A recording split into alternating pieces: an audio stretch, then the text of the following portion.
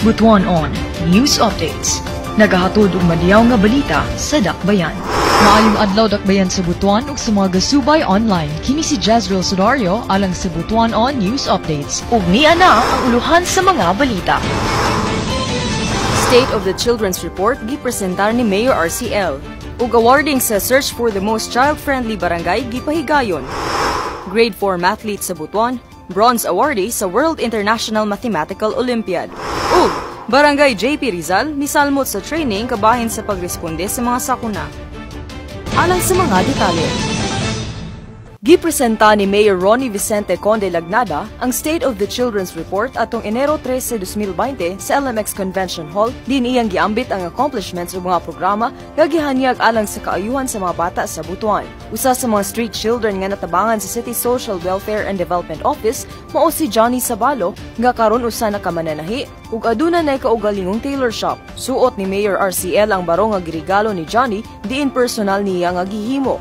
Gihatagan og Certificate of Recognition si Johnny tungod nahimo siya nga inspirasyon sa mga bata.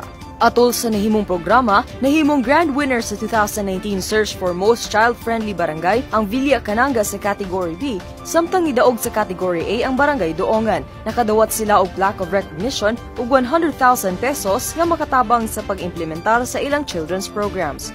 Gihatagan usab og plaque of commendation og 50,000 pesos ang Barangay Baan Kilometer 3 nga gipanguluhan ni ABC President Gemma P. Tabada isip Hall of Famer sa Most Child-Friendly Barangay ug ilang napamatuod nga napadayon ang mga programa alang sa mga bata. Giawhag ni Mayor RCL ang 86 Barangay Council for the Protection of Children nga serbisyohan ang mga bata pinaagi sa BFF o Better, Faster, and Child-Friendlier Service.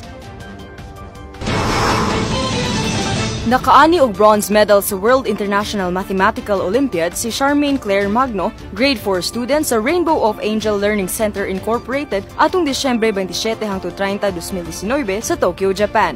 Mahinumduman nga nakuha ni Charmaine Magno ang Gold Award sa Hong Kong International Mathematical Olympiad atong August 30 hangtod September 1, 2019 sa Hong Kong maong nakapartisipar siya sa WIMO Championship. Siya usab ang unang estudyanteng Butuanon nga nakadala sa Philippine flag sa international stage dito mismo sa awarding sa Hong Kong. Nakadawat og libre nga training ang mga tanod, barangay health workers ug drug surrendery sa 5 kaadlaw nga training on standard first aid, basic life support and mass casualty incident management nga gipahigayon sa Barangay Hotel. Usa kini ka maayong pamaagi aron mahatagan og tabang ang mga nanginahanglan hilabi na sa mga emergency situations sa ilang barangay. Gipabuhat usab sila og rescue simulation kung asa naay nahitabo nga mass casualty, mga tawo nga nasamdan ug nanginahanglan og tabang. Diin nagamit nila ang ilang nakatunan sulod sa 5 kaadlaw nga training.